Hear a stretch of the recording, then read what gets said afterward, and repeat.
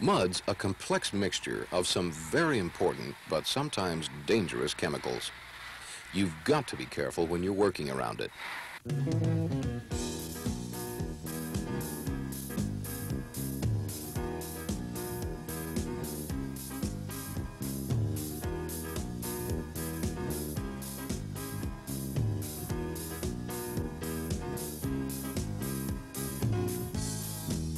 So far, we've covered a lot of important areas: what mud does, how to keep it clean, how to test it, and so on. But nothing's as important as your personal safety. And the way you mix mud has a lot to do with your safety and the safety of the people working around you. In this program, we're going to go over some of the ways that we'd like to see you mix mud and additives. Then in the next section, we'll take a look at the bulk storage and mud transfer systems so that you'll have some idea about how to get mud from one area to the next.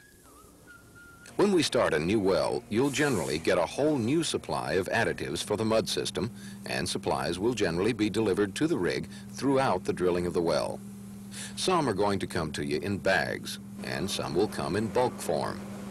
First of all, we're only going to talk about those in the bags. Then we'll get into the bulk muds and where they're stored. This is the mud storage room on board the Sedco 471. Here's where organizing is important.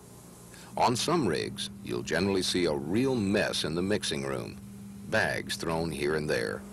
But on Sedco rigs, for the most part, you're going to find that our rooms are pretty straight.